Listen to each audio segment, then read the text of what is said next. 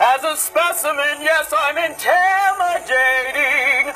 My, what a guy. Gaston, that's who's standing right there at Disney World. I can see him. And that's Daisy. She's wearing her Belle costume. And I like how Daisy approaches Gaston. And I might say that costume Daisy's wearing, made by Dad. Is that impressive? I mean, she looks just like Belle. She's got a gift for Gaston. That is impressive. Oh, yeah, but she's about to be more impressive. Check this out. She hands him the gift. But wait till you see what she does next.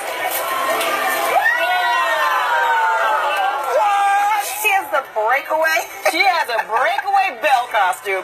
She breaks away that first outfit you see in the movie to the gold gown she wears. So Gaston, you may be fabulous, but BAM!